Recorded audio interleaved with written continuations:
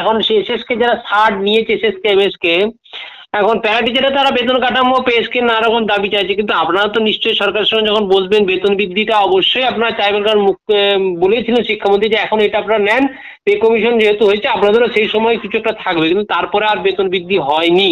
তো সেক্ষেত্রে আপনারা মোটামুটি কি ডিমান্ড করবেন, যে কত বেতন আপনারা চাইবেন, বা রিটায়ারমেন্টে কি বেনিফিট বা পেনশনের ব্যবস্থাটা কি, এইগুলোতে কি চাইবেন আপনারা? বলি, আমার এখানে দুটো বিষয় আছে। প্রথম কথা হচ্ছে যে আমি যে শুধু 60-এর যে আবেদন করবো তা কিন্তু নয়।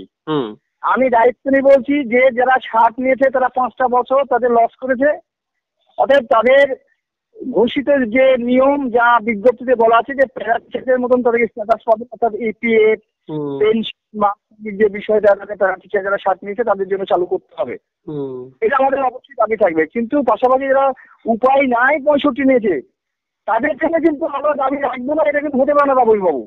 আমি যেটা বলছি যে বর্তমানে সামাজিক সুরক্ষা যোজনায় 60 উত্তীর্ণ হওয়ার পরে যদি সে একটা বার্ধক্য ভাতা পেতে পারে, গ্রাম অঞ্চলে দেখবেন সমস্ত যে বার্ধক্য ভাতা পাচ্ছে 60 হয়ে গেলে বার্ধক্য ভাতা পায় বা বিধবা ভাতা পাচ্ছে, তাহলে আমাদের এই শিক্ষকরা যারা 65 পর্যন্ত কাজ করলো তারা তাদের শেষ বয়সে শেষ প্রান্তে তার চাকরি শেষ করার পরে একটা ন্যূনতম পেনশন বা ভাতা পাবে না, এটা মেনে নেওয়া যায় না। এটা মানবিক, যদি আমার মনকে প্রশ্ন করি বা আপনি আপনার মনকে যদি জিজ্ঞেস করেন যে যারা 65 পর্যন্ত একটা শ্রম দিল, দেওয়ার পরে সে একদম খালি হাতে ফিরিয়ে আসলো, রাজ্য সরকার কিছুই দিল না, এটা তো মেনে নেওয়া যায় না।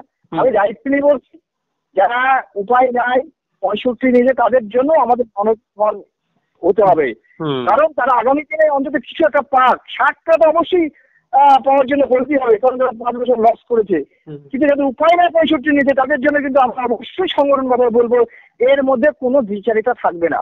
সেটা কত বেতন বৃদ্ধি যদি প্রপোজাল আপনারা দেন গভর্নমেন্টকে, একটা তো দাবি জানাতে হবে যে আমাদের বেতন বৃদ্ধি, সেটা তো একটা জানাতে হবে, সেটা কত? দেখুন, আমরা তো ইতিপূর্বে জানিয়েছি যে সমগ্র শিক্ষা অভিযানের যে গাইডলাইন সেখানে 18-25 আমাদেরকে দিতে হবে, সেটা তো আমরা মিনিমাম বলেছিলাম আগে। সমগ্র শিক্ষা অভিযানের যে গাইডলাইন, সেই গাইডলাইনটাকে ফলো করা হোক, যেটা তো আমরা অনেক আগেই জানিয়েছিলাম। অতএব কথা কি জানেন, সত্যি কথা বলতে গেলে আমরা অনেকে ভিডিও বার্তা দিচ্ছি, কিন্তু ভিডিও বার্তা দেওয়ার পরে বাস্তবে সেই কথাগুলো মিলছে না, যার জন্য সমস্ত শিক্ষকের মধ্যে কিন্তু আজকে একটা বিরূপ প্রতিক্রিয়া তৈরি হচ্ছে। কারণ আমাদের একজন শিক্ষক সেদিন বললেন যে আমাদের বেতন হয়ে যাচ্ছে 18,000 22,000 সামথিং, মিলছে না।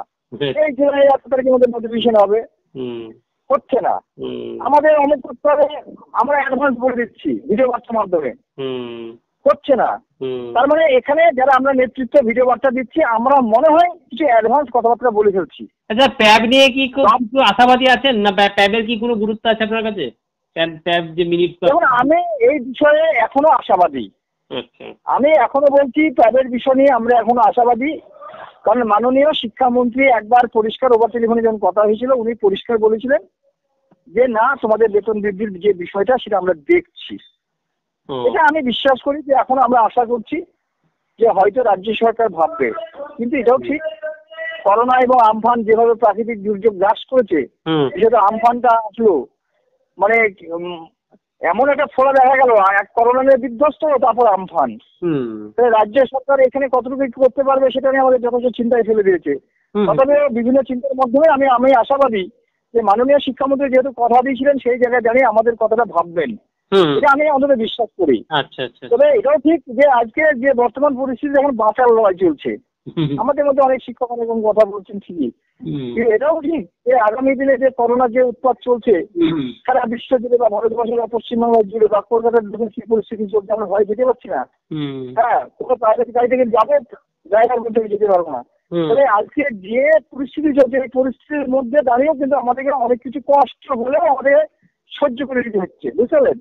কারণ প্রাকৃতিক দুর্যোগ এটা তো মানুষে বলে আসে না, এই প্রাকৃতিক দুর্যোগে আমাদের সকলকেই মেনে নিতে হবে, অর্থাৎ ধৈর্য ধরতে হবে, এবং ধৈর্য দেওয়ার জন্য আমি অন্তত সকল শিক্ষককে আমি অনুরোধ করবো। ঠিক আছে, ধন্যবাদ স্যার। ধন্যবাদ।